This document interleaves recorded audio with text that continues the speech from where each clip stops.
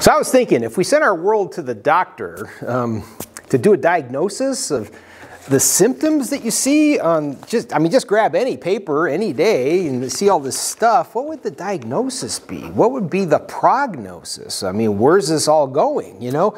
You see so much crazy stuff going on in our world. We live in a sick, in a dying world. And the question is, what's the underlying cause? And is there a cure? We're going to look at that today.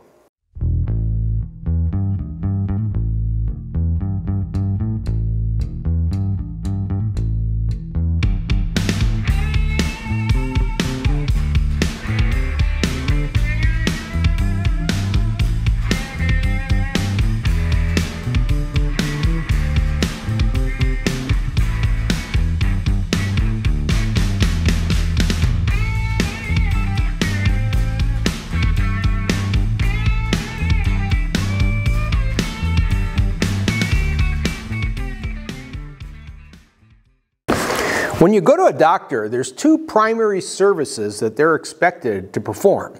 Doctors, first of all, they give a diagnosis. A diagnosis is the identification of the problem or the illnesses. We go to a doctor to evaluate our symptoms, right? And to come up with a diagnosis to solve the riddle behind the symptoms, okay? A diagnosis explains why we have the symptoms that we have and hopefully finds an underlying cause. And then the second task of a doctor is to give a prognosis. A prognosis is a prediction about where the problem or the illness will go. When a doctor gives a prognosis, they're giving an opinion about the course of the disease. It's prediction about the outcome. They predict what would happen without medical intervention and what could happen with intervention, right? And they ask the question, and they answer the questions, can the condition be healed, right? Is the condition life-altering? Is the condition life-ending? We sometimes avoid going to the doctors, right? Because we don't want to know, but the truth is, we need to know. Diagnosis, prognosis, all come from the Greek word gnosis, talking about knowledge. We need that knowledge so that we can extend our life and have a better quality of life. So I was thinking, though, if we sent our world to the doctor, what kind of knowledge would we get from him? You know, what would be the diagnosis and what would be the prognosis? In order to evaluate the symptoms, it'd be pretty simple. All we'd have to do is give the doctor, you know, the front page of last Sunday's paper. We see how scientists are examining how long immunity will last with these vaccines and this pandemic we've been living with.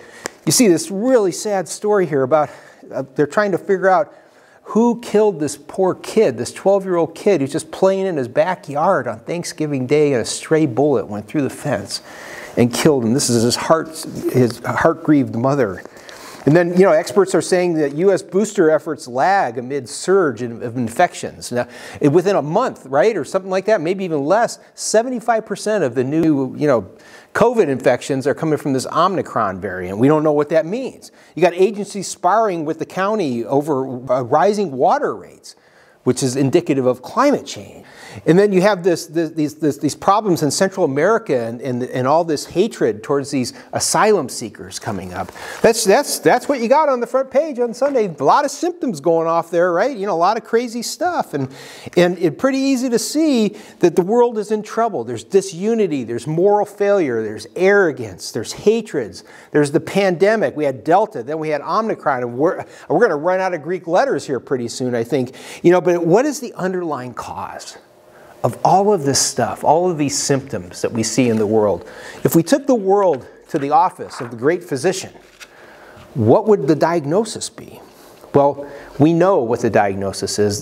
His word in the Bible gives it to us. In the book of Romans, he expresses it this way. There's no difference, okay? There's no difference from those inside the faith and those outside the faith. We're all screwed up. Okay, every single one of them, it says in Romans 3, has sinned. We've all screwed up. Look in the mirror. You've done it too. Okay, we've all fallen short of God's standard. The presence of sin is systemic.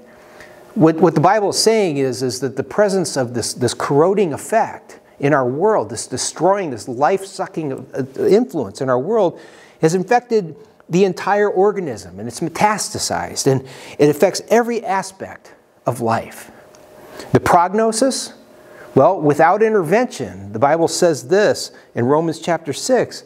It says the wages, the payoff of this condition is death. If the condition is terminal. That's what the great physician says. The prognosis is, hey, what's wrong with us, all the stuff we see in this world and all the stuff we see in our own lives, okay, it's life altering. It really is. It's changed. Things are not the way God originally intended them to be, and it's also life ending. Thus the proliferation of funeral homes. You don't need to look any further, right? And just like people who avoid doctors, there are tons of people always that want to deny the reality of sin, of this negative life-sucking influence, this life-destroying influence. They want to do it because they say, well, it's too negative, and it denies the potential good that we also see coexisting in this world. And that's true, okay? But the reality is that there is good, but there's this real problem, okay? Well, when a body gets infected with a terminal disease, okay, and as the disease advances, there's still much that's positive and good and life-giving in that body and in that person, right? But eventually, the truth of the prognosis, the diagnosis, is validated when the body eventually succumbs to the invading enemy of life, right? You know, what I'm saying is, sin as the root cause of all the symptoms in the paper that we see all the time is the best explanation that's out there. I was reading something a while back in another issue of the paper, and they were talking about these scientists. These guys have gotten Nobel Prizes for their work, and they're trying to figure out how to solve the problem of death medically, how to avoid the prognosis. And it talks about these scientists who are doing this great work, and they're exploring aging and cancers, and these are two of humanity's greatest afflictions, right? You know, but they're also seeking insights as to why the human body is not immortal. Now, the work of these scientists is really important, okay? It's done for the betterment of mankind. It's done to relieve pain and suffering, and they're able to cure certain diseases and push back the enemy of death. And what they're studying is this balancing act that occurs inside of our DNA between growth and death. There's these things called telomeres at the ends of the strands of our DNA, and what they say is they're kind of like shoelaces that eventually lose the plastic caps off the end, and they start to fray, and it starts to limit the amount of time, the number of times that our DNA, that cells can be rejuvenated, and results in the decay associated with death and aging. And these guys, they're trying to repair the ends of the DNA, and what they're trying to do is they're trying to figure out if they could create immortal bodies, okay? Well, the history of science has shown us that the enemy of death can only be pushed back by science. We can live longer lives, we can live better quality life, and that type of thing, and that's wonderful work, okay? But no matter what insights science may gain about why we're not immortal from their physical evidence, okay, the mechanisms that they study and all this kind of stuff, what I want to say to you is science will never solve the bigger question. They'll never be able to answer the biggest question that can only be found outside of the scientific disciplines, okay? The answer to why we're not immortal can't be answered by the scientists. It has to be answered by the theologians. And what theologians tell us is that the great physician, the one who planted us here on this earth, and the one to whom we will return, has indeed considered the symptoms that we see on the front page of the paper, that we see in our own lives, and all the stuff that gets messed up in life, and he's given a diagnosis. And as I said before, there's no difference. We're all the same. There's no difference between people in the faith and those outside the faith. Everybody has screwed up. All have sinned and fallen short of God's standard. But the great physician has determined that that the presence of sin is systemic. It's affected the entire organism. Every aspect of life is involved. And he's given this prognosis because of that.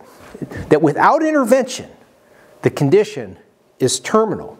The wages of sin, the payoff that we receive because of this infection that we have, is death. It's a terminal condition. Now, science can only describe the symptoms, okay? We can see it all over the place. Theologians can figure out the root causes of this condition. So, what's the solution? You know, the idea is, can disease be cured, okay? Well, God says there is a treatment. There is a treatment. With intervention, the problem of sin can be arrested and it can be cured. And what the story is, the way the story goes in the scriptures, is that this intervention occurred in a kind of house call that the great physician, that God, the great physician, made to this earth. And it's what we celebrate during the Christmas season. Now, there's no greater fear, no greater enemy than the fear of death. And that's why we spend all kinds of research money, trying to push back death. We have Salk Institutes and all these great institutions for the betterment of mankind.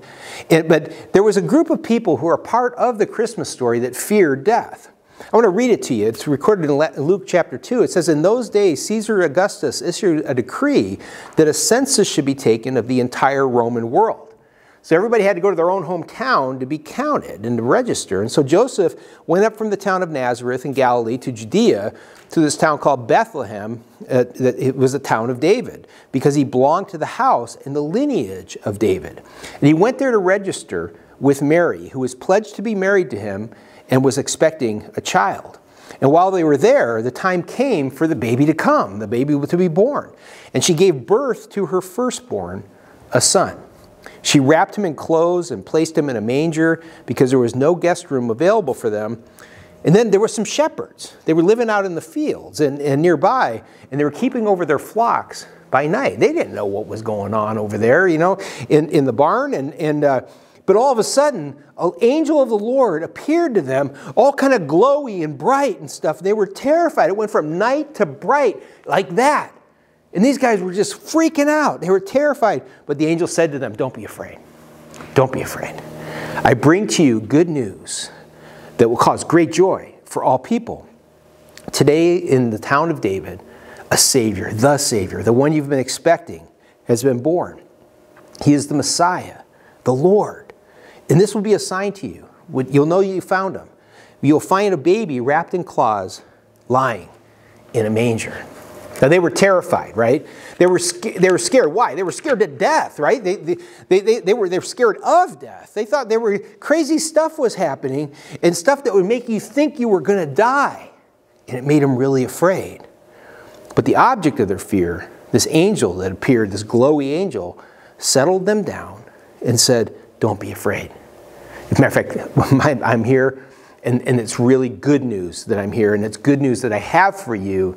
The Savior, the one who's going to bring the cure, has been born. The Messiah, the Lord, the one the Hebrew Scriptures predicted would come to solve the problems of the world, to solve the solution that we can't solve, this problem of sin and death." The angel said, the time is now. It's good news, and it's time for great, great joy. Have a party, because Jesus is the cure for a sick and dying world. And Jesus, God himself, made a house call to come and do the repair. Now, here's the thing. It's amazing the stuff that biological scientists accomplish and the good that they bring to humanity, but they can't cure the problem of death. Okay? Psychologists and sociologists can't solve all that's wrong inside of a human person's emotions and mind, and all that's wrong in our society. They won't be able to solve it. Economists can't do it. Maybe it'll be the politicians. Are you kidding me? The politicians? Give me a break. Okay? Problem with political solutions is they always will fall short because they're always dependent on the cooperation of those who are infected with the disease. And it's those who are infected with the disease that are coming up with the ideas for the solutions and stuff.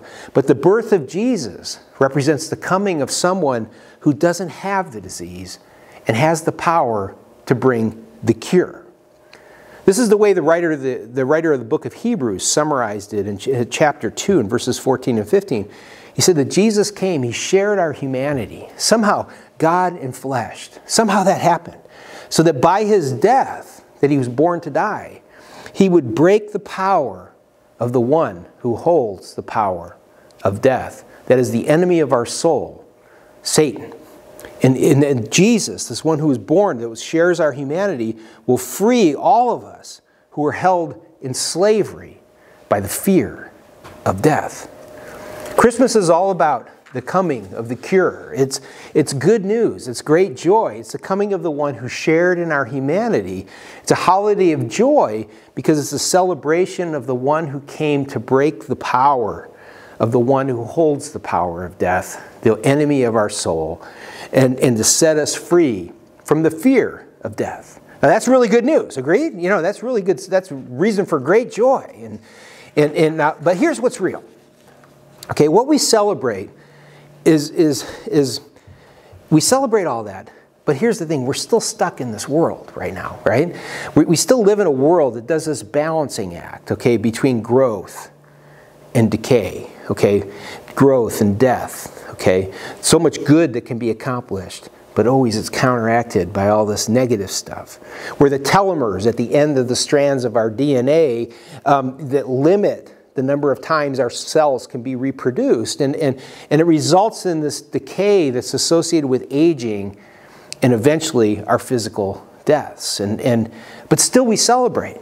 We celebrate because we believe that that though our DNA frays, okay, that it won't fray our souls, okay? Oh, our physical bodies die and decay, because Jesus has come to offer us this life. Even when that happens, okay, we will live. We will continue on. And that's why the Apostle Paul said, he said, oh, death, where is your sting? Is that all you got, man? Is that all you got? When death comes, you'll come on the backside of that and you'll realize you're still alive. You're alive in ways that you never even knew were possible. Now, there's disease in our world. There's the pandemic. There's prejudice, there's wars, there's immorality, and you face all this stuff and you hear about it out there in the world, and then you see it in your own family, in your own circle of friends, in your community, in your own life sometimes, you know. And here's the thing, it can get us discouraged, it can make us angry, it can make us fearful, but we can celebrate that this one came into the world to share our humanity, and that we don't have to fear those, Jesus said, who can kill our bodies. We don't have to fear that which can and eventually will destroy our bodies, because that force can't kill our soul, because Jesus is the protector of your soul. He's the one that could toss you, you know, in the burning hot place, or bring you up into heaven and stuff, and he can destroy you, both body and soul, okay? But he's also the one, he says, hey, you're my friend. You're my friend. I love you, and that's why I came, and I want to be in relationship with you, and I want to deliver you from the fear and the actual eventuality of death. So that's a reason for celebration of great joy. I want to give you some suggestions, you know, to take into this new year, okay, a practical response to all this kind of stuff. You and I personally can't cure what's all going on, all the stuff that's going on in the world. Okay, I can't cure disease, and I can't stop climate change.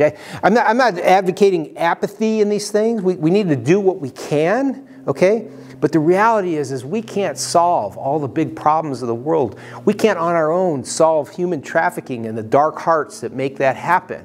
We can't ferret out all the terrorists in the world and all the crazy stuff that people do to each other and stuff. We can't deal with you know, all this kind of stuff. But what I mean is, I'm not advocating apathy, just realism, okay? We can help lessen the symptoms of the disease, but the cure is beyond our ability. But what we can do is we can point people to the cure.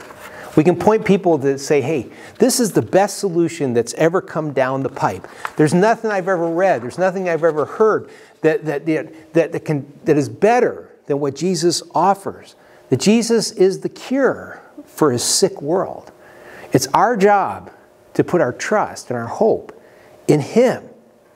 We can long for that day when the lion and the lamb are going to take a nap together, right? You know, when swords are going to be refabricated into plows, and gone are going to be the days of physical and psychological pain, and when disease and death and decay are no more, okay? But in the meantime, we embrace the joy. We embrace the hope. We exude joy, and we point people to the cure, the real cure. It's not going to come from our government. It's not going to come from our economy. It's not going to come from anywhere else but from Him, because He's the one that came into our world to bring the cure. It's God's job, in other words, to solve the great overarching problems of our world. Only God could bring joy in that way. But in the meantime, it's our job to apply the cure in our own worlds, right? There's a sense in which only I can bring joy to my world, and only you can bring joy to your world, okay? It starts with owning your part of the problem. It starts with humility. Back about a long time ago, probably 100 years ago, maybe 80 years ago, the Times of London sent an inquiry out to a bunch of really famous authors. And they asked them a question: what's wrong with our world today? What do you see as being wrong with the world today? To which this famous Catholic theologian and philosopher and poet named G.K. Chesterton said this, wrote back. He said this: "Dear sir, I am yours, G.K. Chesterton." He said, what's the problem in the world today? I am. He owned his own stuff. And that's part of the problem in our world today. We're always pointing out to other people their stuff. The reality is, man, own your own stuff. And God, Jesus, who the one that came into the world to offer the cure, He said that's the entry point into this happy place, is own your stuff and humble yourself and say, Lord, I'm the problem. Please help me, save me, heal me. And then after He does that, as you have faith in Him, let it inform your face, okay? Bring joy into the world. As imperfectly as you're going to do it by ruthlessly eliminating discontentment in your life, you know? Instead, nurture an attitude of contentment. Say, God's got this. You know, focus on what you have rather than what you want.